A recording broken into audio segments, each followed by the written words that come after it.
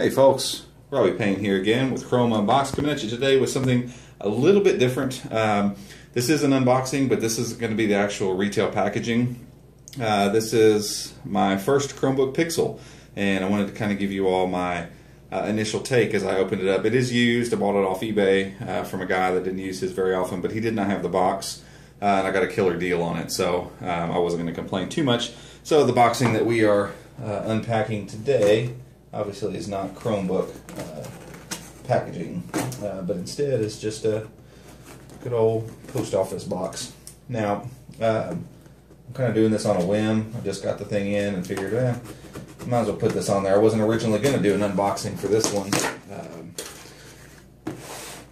just because I don't have the original boxing, and I know a lot of you, when you see stuff, you want to see what that original boxing looks like and holds. And so we're going to treat this more as an initial impressions kind of video, because I've yet to touch one of these devices yet.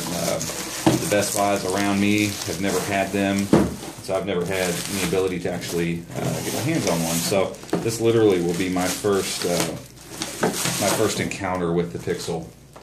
So of the things I've heard about the device, one of them is that the charging block is kind of monstrous. So let's see. It is big, but not crazy. About the same size as the block for the Asus, for instance. The Asus Chrome box is what I'm speaking of, and some of Asus's other Windows products. Yeah, pretty standard fare there. It is kind of heavy, so that accounts for something, I suppose. Because the biggest drawback on this device, as most of you probably already know, is battery. Most people report getting 4 to 5 hours on a charge with this guy, and compared to Haswell Chromebooks, that's not really that great. Packaged it up well, it's good.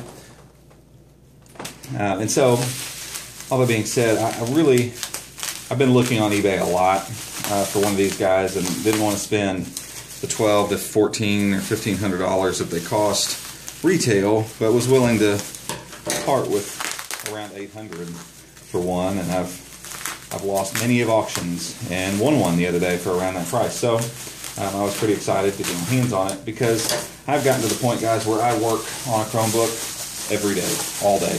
Haven't turned my Windows machine on in quite some time, to be honest with you. So I figured it was time to spend some money and get a Pixel, especially after the last event pretty much showed that they are not planning on making another Chromebook Pixel. I know it's been rumored that they might, and then rumored that they won't, and blah blah blah.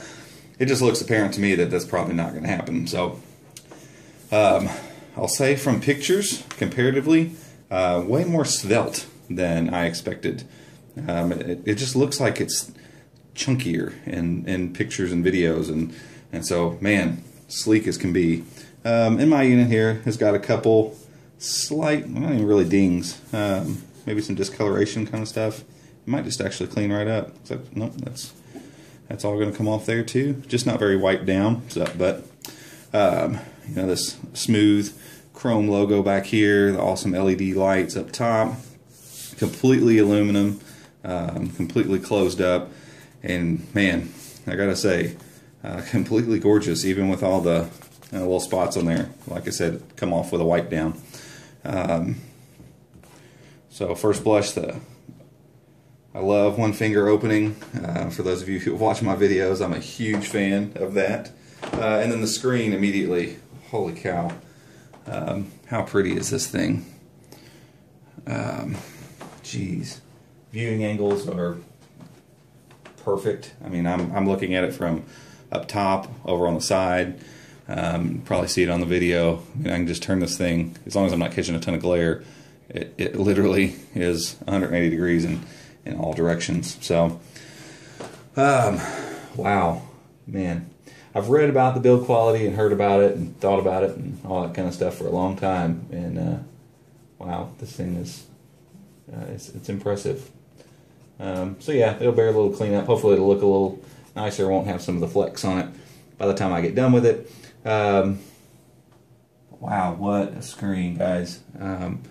It lives up to that. And open, just wow, what a pretty device. Trackpad feels great. Clicking is great. Keys feel really good and responsive. Let's see if we're getting that LED awesomeness on the back. Yep. So we got the multicolored LED light on the back.